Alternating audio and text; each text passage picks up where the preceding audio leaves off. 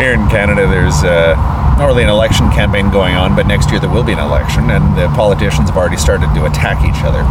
One Canadian politician, Justin Trudeau, the head of the Liberal Party of Canada, has come in for some rather harsh criticism, and by Canadian standards, unacceptably nasty attacks. Recently, there's been this tempest in a teapot, I guess, or in a teacup, concerning his disavowal of airstrikes against ISIS in the Middle East, should he become elected Prime Minister of Canada, which there is a possibility that that will happen. ISIS, in common with the rest of the world, is not exactly popular in Canada.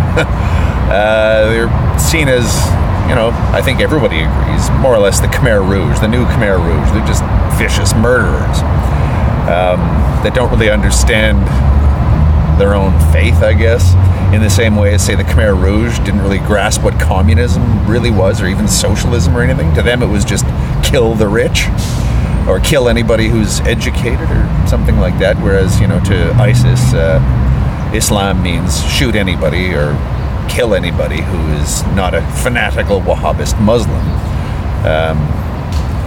It's just an excuse to be vicious. But Justin Trudeau has said that if I'm made Prime Minister, I will not participate in airstrikes against the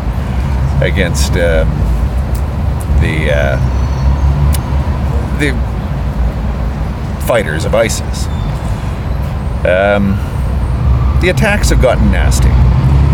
Some people have said he's in league with the Nazis, essentially. That ISIS being the new Nazis, which they're not, because they're not a menace to world peace the way that the Nazis were. I compared them to the Khmer Rouge because the Khmer Rouge weren't a menace to anybody except maybe Vietnam and their own people. If I were a Yazidi in Iraq, or a Christian or a Shia Muslim in the region, I would consider ISIS to be the worst thing on earth, but comparing them to the Nazis in the global terms, no. So he's essentially being called an appeaser of something akin to the Nazis. Rubbish, of course, and there's been a bit of backlash against that kind of characterization of it. But it's interesting, this business of ISIS being so bad and so horrible that anybody who isn't adamantly and violently, I guess, opposed to them is in league with the Nazis. It kind of brings to mind that aphorism by Nietzsche: when you're fighting demons or monsters, one should be careful not to become a monster.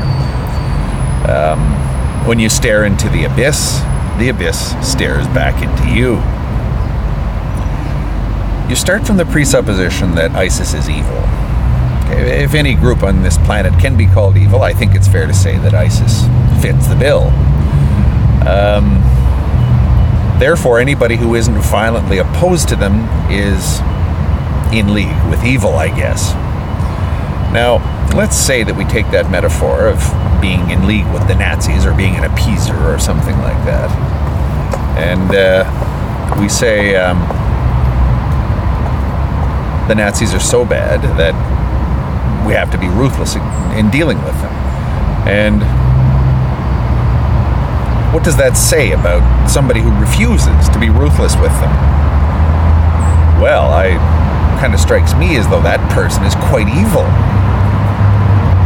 Really? Isn't that neat how the tables get turned there? Fighting ISIS is unarguably important, even for a Canadian politician. Therefore, if you don't want to participate in a war against them, or you just want to abstain from it, you're essentially aiding and abetting evil.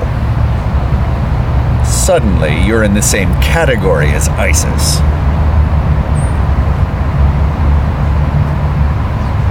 When you turn people into things like that, you've dehumanized them. Now, of course, federal politicians in Canada get dehumanized all the time. But this one people think is kind of going overboard. And they're sort of saying, the pundits are sort of saying, okay, some of our fellow pundits have gone a little bit too far. A Canadian senator actually got involved, basically playing the Nazi card against Justin Trudeau. That more or less just an illustration of how frightened the Conservative government is of this guy, because he's got charisma, that sort of thing. He's got quite a name, if you're familiar with Canadian history, the Trudeau name, sort of the royal family of Canada. So they're scared of him. So they're trying to attack him. They're trying to make him look like a bad guy. Really stupid, ham-fisted stuff, but that's politics for you. The Nazi thing is different. And in a sense, people are saying that, you've dehumanized a politician and sort of said that it's essentially open season on him. Because anybody who isn't adamantly opposed to ISIS and willing to put, Canadian soldiers where their mouth is, a Canadian aircraft, I guess, however many we've got, not very many, I bet. If you're not willing to go against ISIS and, engage militarily, then you're essentially aiding and abetting Hitler.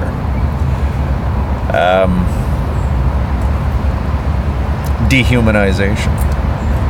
It's the same kind of thing that one sees, say, at the Salem witch trials, or, De Torquemada, or even the Great Purge in Stalin's Soviet Union. If you are not fanatically opposed to capitalism, you are a capitalist. And since capitalism is the most evil thing on earth, you must be treated as an evil thing. When suffering or harm or damage becomes sort of the epitome of evil, I guess, it drags us into that territory where evil, if we want to call it evil, holds sway. You either fight that hellish thing, or you're part of it and part of the problem. Therefore, we must fight you. Oops, the camera's there. But it's an interesting way that this plays out all the time. The issues of negative utilitarianism, demonization, fighting bad things. How do you deal with that from which you recoil in horror? Like, nobody's saying that ISIS is nice. Nobody's saying that they're anything less than shocking, horrifically shocking, probably only fit to be attacked from the air. I'm a pacifist, or I have pacifist leanings, I guess. But I wouldn't shed many tears if a few of those guys got hit by a few bunker busters, or if they were completely obliterated and all of them were killed. But let's say that I'm opposed to Canada's participation. Does that mean that I have thus afforded somebody the right to judge me as being in league with these people? If you're not against them, you're for them? I don't think so.